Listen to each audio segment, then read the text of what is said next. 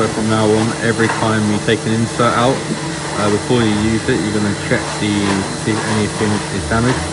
Then if you can no longer use that side of the insert, you're going to paint it or colour it in red, just so everyone else knows that that side can't be used.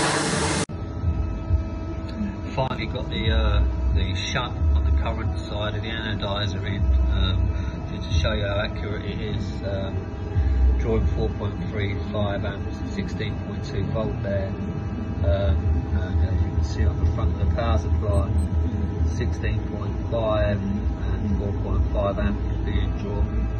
So it's pretty close, perfect. Next thing to do is alter this power supply so it's throwing out 16.5 volts. But this it will only draw the current it needs. So he's only requesting 4.26 amps at the moment. I guess the more pieces on there, the more it will draw. Step in the right direction, I guess.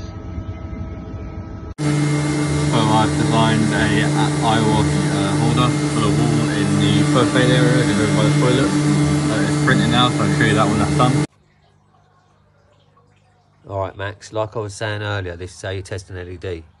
You'll get a 0.6 volt drop. Nothing that way. Check the meter's working. Yeah, it is. Turn it around that way.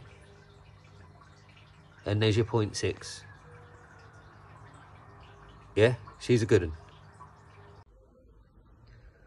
Tidied up the locker area today.